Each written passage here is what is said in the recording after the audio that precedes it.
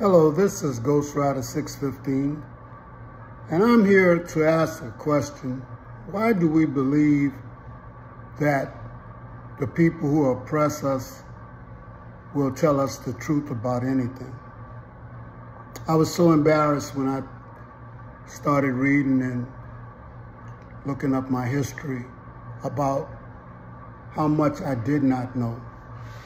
And the thing that really bothered me was that I believed the people who were telling me what my history was the truth.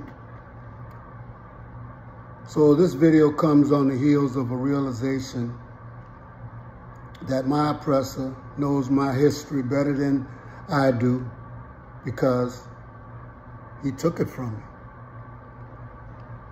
And he has walked in it and assumed my identity and portrayed my heritage and ancestral culture to the world,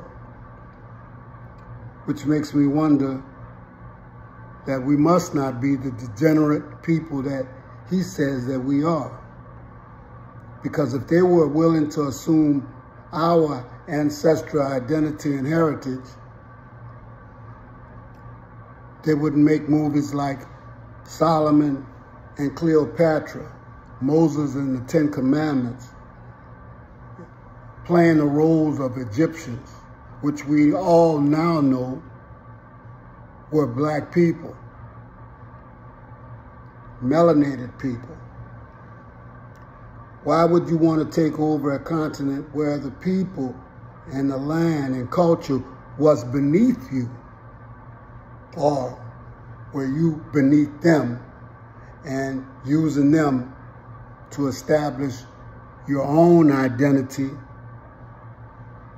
and also to establish your world, your European world?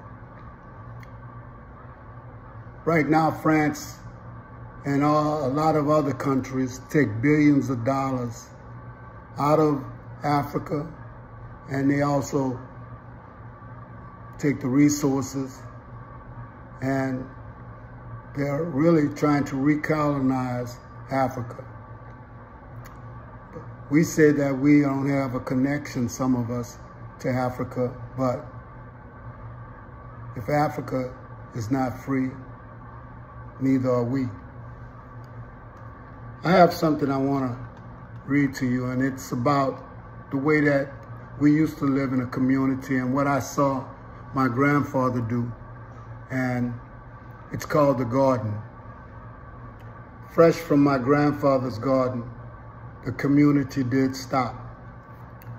Once there, they could swap and shop. He was always willing to add to someone else's table, and one of the reasons he did this was so he would be able.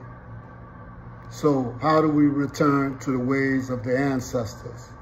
Because today, others look at us like court justice. Love, community, and caring, while at the same time sharing, since we are always mocking, laughing, and comparing.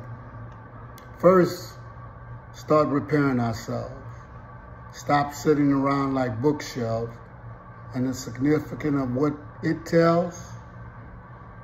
Every other mammal but the black man is in danger of being extinct without a plan. But in our case, our annihilation is the strategy in this land. Second, economics is the key.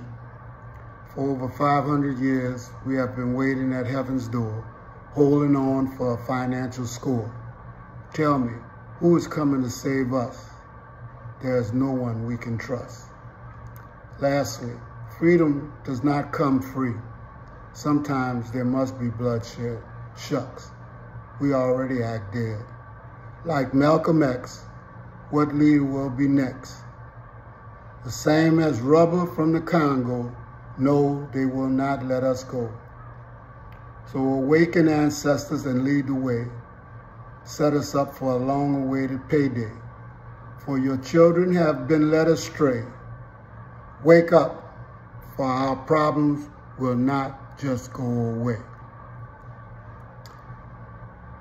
So I hope that you take these comments and let them marinate in your mind and start seeing what's right in front of your face. But one thing that I will hope I inspire is for us to learn more about our history, ourselves. Thank you. This is Ghost Rider 615.